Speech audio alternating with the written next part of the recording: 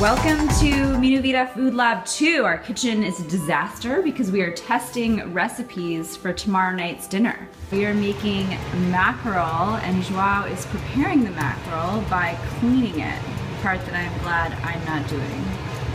So tell us what you're doing here. Oh, you put your fingers in there, you put like the gills, it all comes out in one piece really, and then you wash it, you rinse it. The whole thing like that. I'm gonna remove the bone, we're gonna do a deboning on this.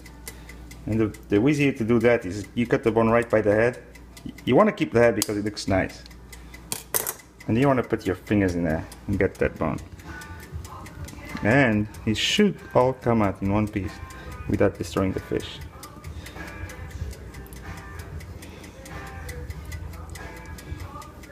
And if you need a little help over here, you cut, the scissor again.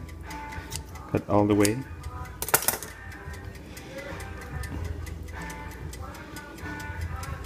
All the way down.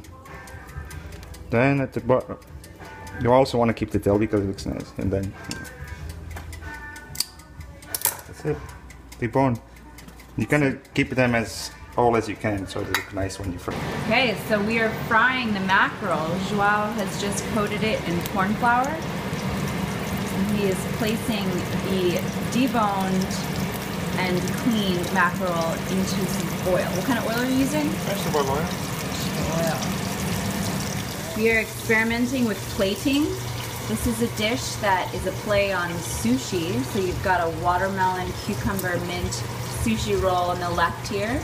And the mackerel, fried mackerel, is coming down on top of the molho verde, and the pickled onion on the side is resembling a wasabi.